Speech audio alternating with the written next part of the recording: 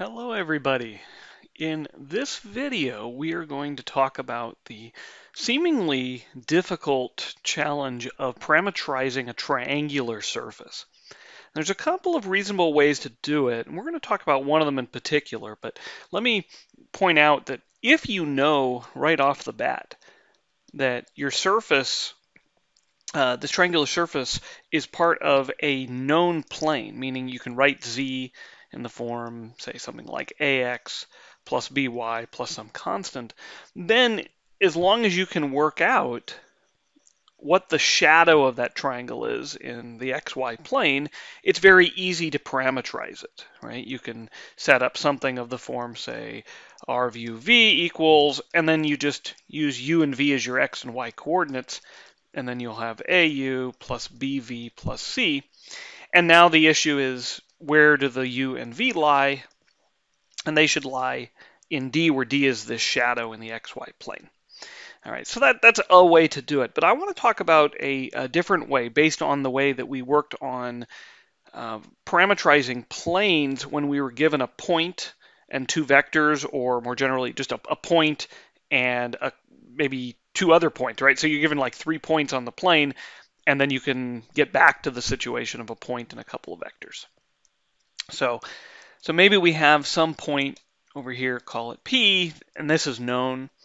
We're not given this equation anymore, but maybe we're given the points of the triangle, or perhaps we're even given some vectors coming out of this point.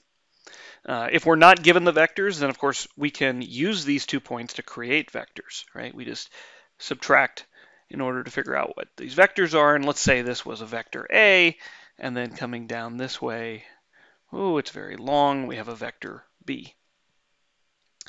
All right, so if we just wanted to find a parametrization for the plane containing this point and the two vectors A and B, this is actually very straightforward. So we can do r of uv equals, well, we replace the point P with the vector heading out to P, plus, then we can look at multiples of this vector A and multiples of the vector B, where if we're trying to get the entire plane, right, so this will be the plane containing P, A, and B, then we could just let u and v cover all real numbers. So u and v will lie between negative infinity and infinity.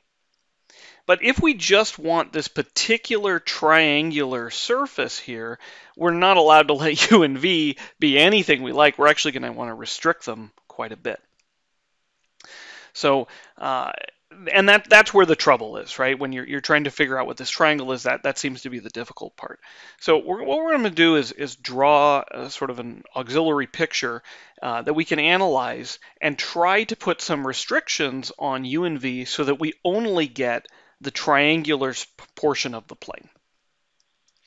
So let me draw a different picture, and I'm drawing an obtuse angle here, just so you don't think what I'm doing has anything to do with it being, oh, maybe it's an acute triangle and this works.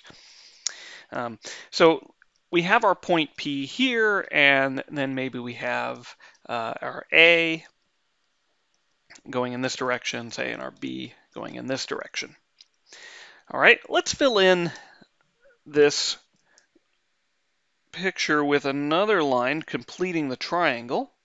And I'm going to let this be a vector actually heading from A to B. And the reason I want a vector here is I actually know I can describe it in terms of A and B. In fact, this vector here is B minus A. So remember, when you draw a vector and another vector emanating from the same point, and then you draw a vector connecting the tips, right, the ends, you can write that in terms of the original two by saying, okay, take the end minus the beginning. All right, so I want to write down all the points that are going to lie in here. So make a quick observation. If I started at P and I went in the direction of A, so I stopped at some point, then I could draw a vector, and it will be a multiple of a, let's call it UA. And because I haven't reached a yet, I know here that U is going to be less than or equal to 1, and of course greater than or equal to 0. If it was less than 0, I'd be going in the opposite direction.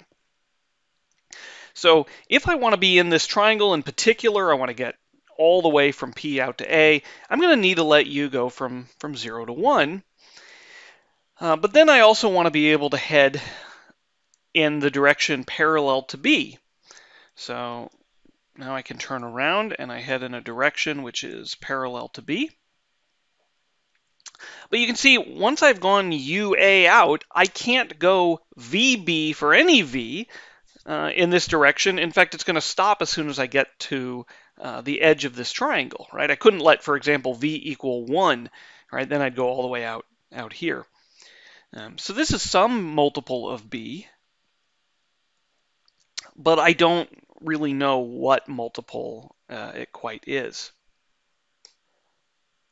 Okay, so let's fill in this picture just a little bit and then maybe try to identify the lengths of some of these sides or what vectors we have. So for example, here I have UA and I'm missing something to get all of A. Namely, I'd have 1 minus U times A. So that would be this vector here. So if I went right the whole way, I'd add these together and you can see I get U plus 1 minus U, which is 1 times A.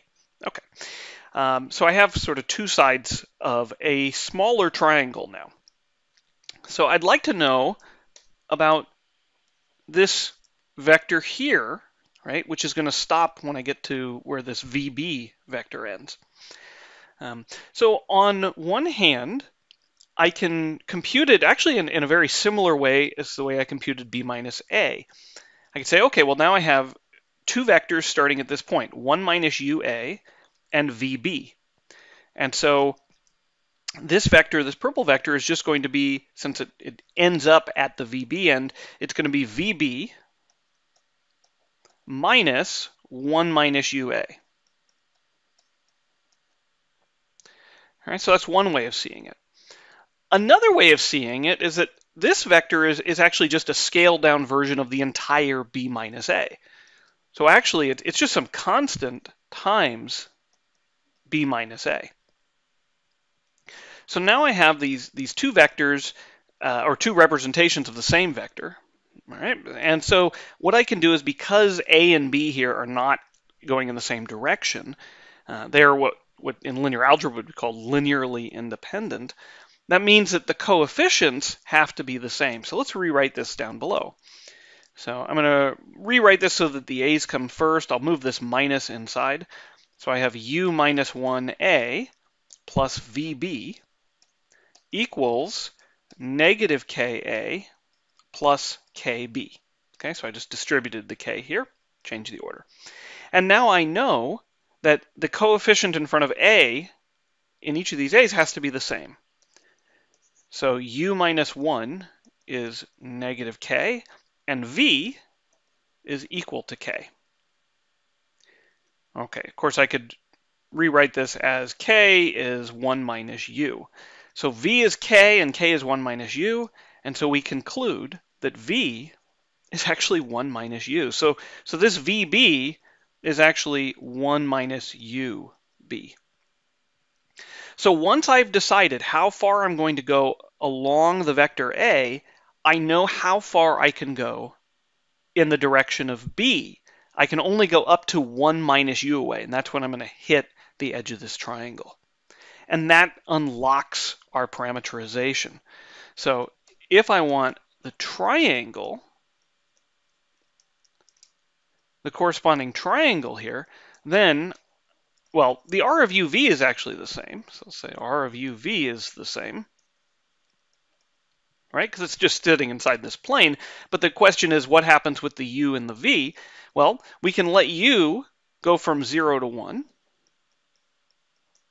But now the V, well, of course, you could let it be 0. You can only let it go up to 1 minus U.